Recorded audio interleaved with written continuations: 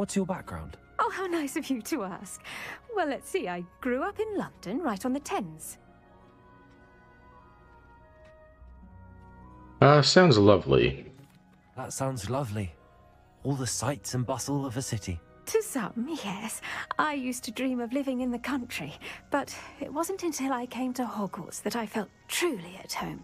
Mind you, it did take some time, and whilst it is my fervent hope that each student eventually feels as at home here as I do, it is not always the case. I suppose that makes sense. Well, we each bloom differently, don't we? Some of us, like Devil's Snare, thrive in the shadows, whilst others crave the attention of a bouncing bulb. And we each grow and thrive according to our own plan. Oh, I was terribly nervous when I arrived at the castle. You see, as a child, I knew nothing of witches or wizards. You can imagine how astonished I was to receive my letter from Hogwarts. I spent a good deal of time alone in either the greenhouse or the library my first days here.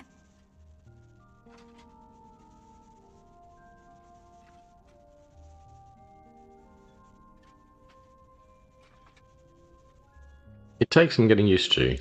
It does take a while to adjust to being here. Precisely, and I was remarkably fortunate. In fact, a 7th year took me under her wing during those first days. She remains one of my dearest friends. How fortunate. I was indeed. I dare say you'll find that the friends you make here at Hogwarts will last a lifetime. Now, I'd best get to my recent delivery from the Magic Neep.